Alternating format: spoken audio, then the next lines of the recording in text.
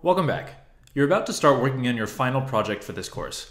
Before you begin, you'll need to learn a little bit about file I/O, or file input and output.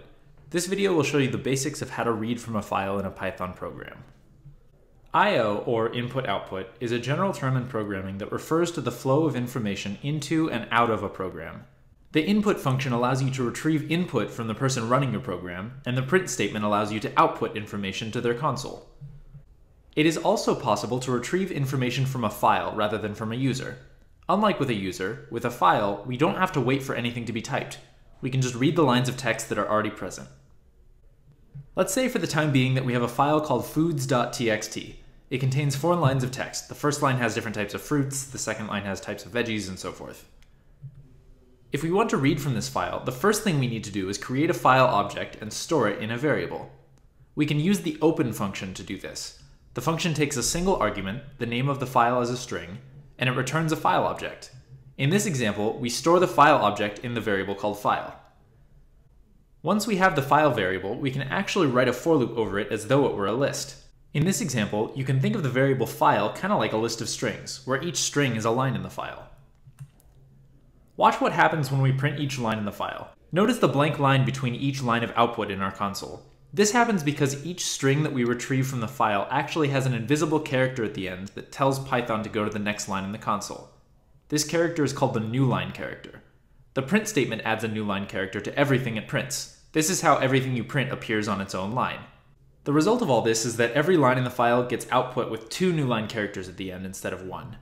You can always use the strip method to remove the trailing newline character from the string you read in from the file.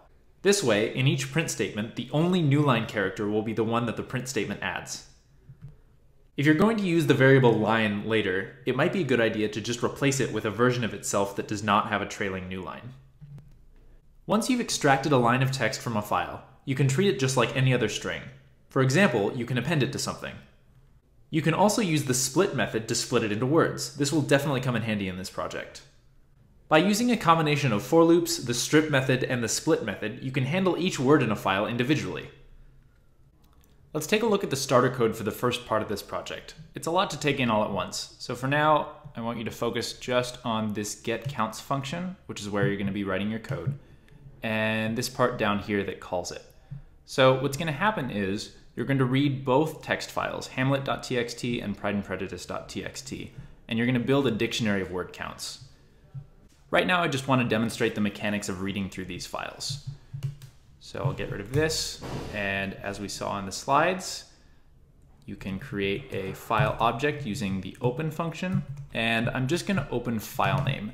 And in the first call to getCounts, file name is going to correspond to the string hamlet.txt, and the second time it's going to correspond to prideandprejudice.txt. So I can just say open file name, and that will open whichever was passed as an argument. Then I can use this file object basically like a list of strings, where each string is a line in the file. And I can write a for loop over it like this: for line in file, print line. Now, I want to show you over here this file navigator that you can use to look at the files that you're going to be reading. So here's hamlet.txt for part 1, and it's just the first 60 words of Hamlet. And here is prideandprejudice.txt, and it's the first 60 words of Pride and Prejudice. So what we should see is this appear in our console. Just to differentiate between the two, I'm going to put a print between these two calls to getCounts. It's just going to print 5 dashes. And let's see what this does. Okay, so what it did is it printed every line in each file, and it printed a new line in between each line. So you have an extra blank line in between each line that gets output. And as we saw in the slides, the reason for that is that each of these strings that gets stored in the file object contains a newline character at the end. And then the print statement appends another new line. So we have a line, and then a new line, and then another new line. We can get rid of that extra new line by saying print line.strip, which is a method that returns a version of the string without leading or trailing white space. So now if we run this, we don't have extra blank lines. Now, if we're going to use the variable line again, it might be a good idea to just replace it with a version of itself that doesn't have the trailing white space. And now we can just say print line. And it does the same thing. Now we can also take the line and print it word by word.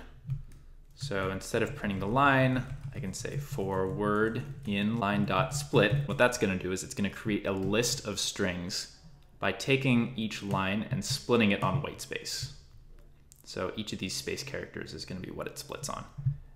And then I can print word. And instead of printing one line at a time from the file, this prints one word at a time. This is going to be really useful to you in the project. Okay, hopefully this helps you get started on part 1. Best of luck.